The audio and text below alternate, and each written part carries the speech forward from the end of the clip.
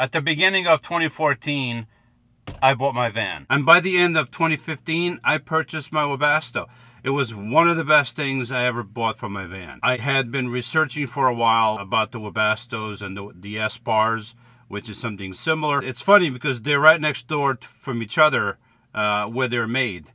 And I had been researching for a while. I was trying to figure out which one I was going to buy, either the S-Bar or the Webasto. And then I settled on the Webasto because it seemed to have better reviews than the S-Bar.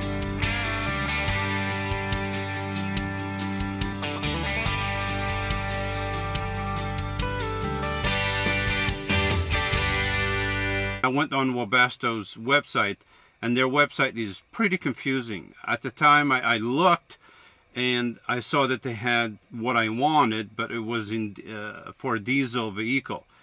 And I almost installed a diesel tank underneath my van just to run that Webasto.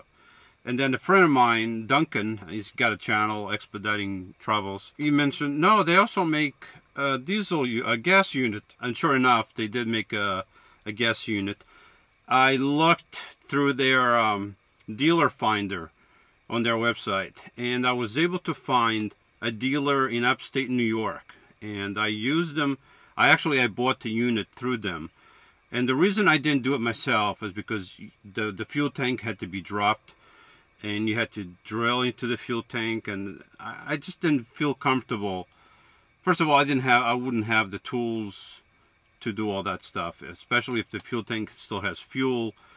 Then look, it's fuel, it's gas, it's volatile, it's a volatile fuel.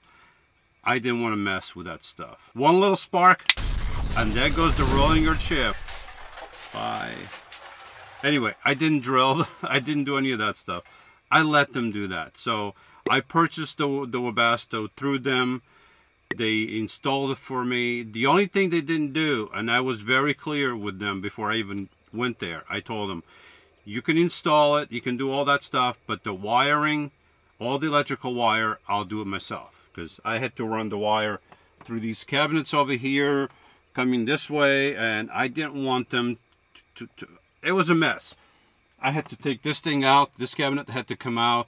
I actually had to come out a couple times, because the first time I forgot one of the wires. I put all the shelves back. Then I realized that I have one more to go. The heater is on and it's hot. And we gotta let it purge for about a half hour or so. All my wiring worked. It's been a few years. It's running fantastic. It still works good. If I had to buy another Webasto, I would definitely do so. I would not hesitate. It's always good to have multiple heating sources. So in the future, if I build a bigger vehicle and I decide to put a wood stove or something similar, I would probably, most likely, pretty sure, 99% sure, as long as I had the money to do so, I would install another Webasto. Because it basically, you don't have to do anything. As long as you have gas in your vehicle, you are good. The thing uses about 1 gallon for about 22, 24 hours. I guess it depends how cold it is outside, but let's say about a gallon every 24 hours. So that's pretty good. And this is what makes it turn on. And then as long as you have it in the right place, this one is analog, it's not digital, it'll stay at that temperature all night long. So because this is analog, it's not digital, I just guess. And since I've had it for a while, I know exactly more or less where to set it for the temperature that I want. And you can be, let's say you wanna be at 70 degrees all night. You set it there, and once it reaches the 70 degrees, it'll stay there all night long. So you don't have to keep turning it off and turning it back on. It's going to do it for you. And as long as you have gas in the vehicle, you're going to be good for quite a while. So if you go camping somewhere and you want to be there 14 days or 30 days, if you have a big fuel tank, you're going to be able to stay there almost a whole month, using the Webasto all day long for quite a few days, almost a whole month.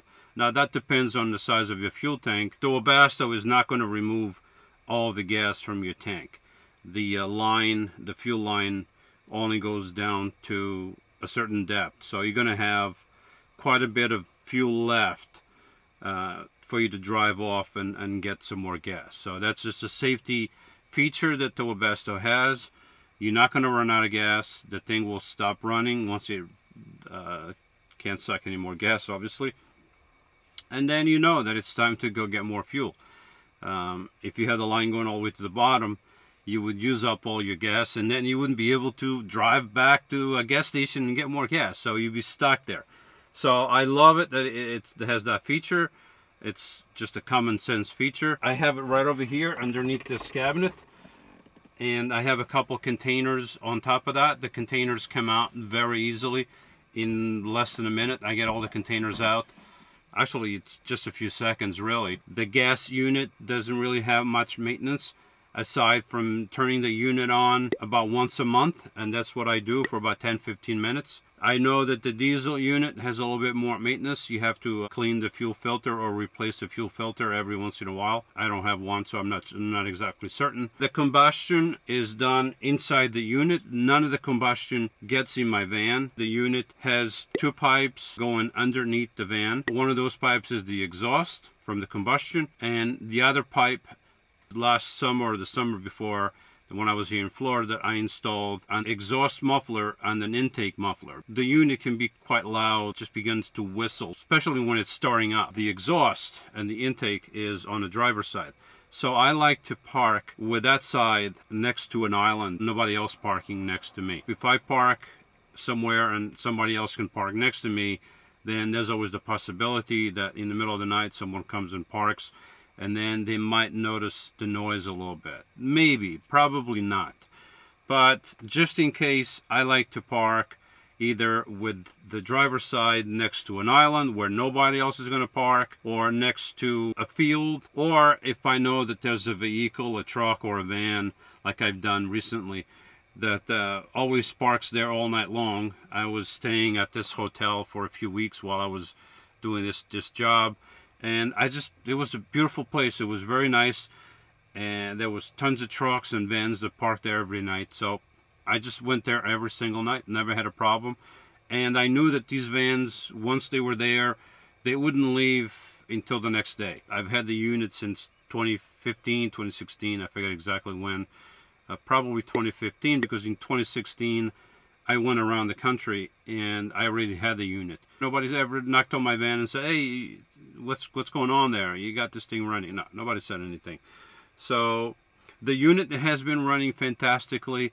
I would highly recommend getting a Webasto. Even the place that installed the unit, I would still recommend them for an installation, with the warning that you have to be careful.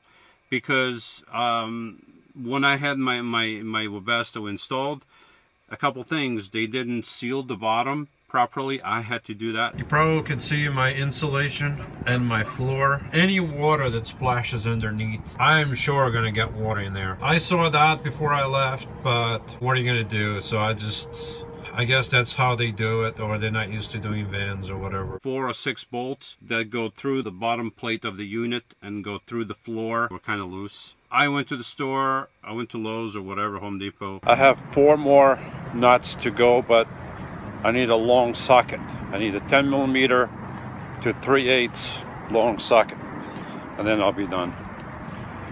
You know, when it comes to things like this, I always know that unless you do it yourself, it's not going to get done right. I got a lock washer and a lock nut.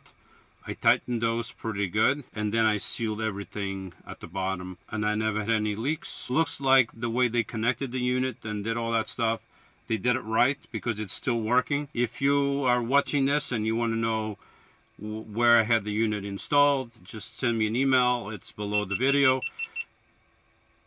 Always getting interrupted. High production here. The unit doesn't use a lot of power, but it uses enough power that if I don't have a lot of sun in the winter, even with the extra battery power that I have, sooner or later I'm going to run out of energy to run that thing. So that's the only issue in the winter time. I do have another way to charge my batteries, but it's still not enough. So the good thing is that I'm not staying where it's cold in the winter. So I use the unit a little bit in the winter while it's cold, but not throughout the whole winter. The bad news is that if I had to work the whole winter, then I would have to buy something like a portable generator, maybe like the Yamaha, the Honda little small generators, and I would have to have that to charge up my batteries to be able to run the unit every day. So, but I'm not using it every day anymore because I'm in Florida. I'm not up north, so I'm okay. So once in a while it gets a little bit cold, I can use it. I have enough power. But yes, definitely I would recommend it. It's like having your own home heating system, because if you ever had a house, you just turn your thermostat and you forget about it. I turn my thermostat and I forget about it. Praise the Lord in song, for he has done excellent things. Let this be known throughout the earth. Cry aloud and shout for joy, O inhabitants of Zion. For great in your midst is the Holy One of Israel. Isaiah 12:5-6.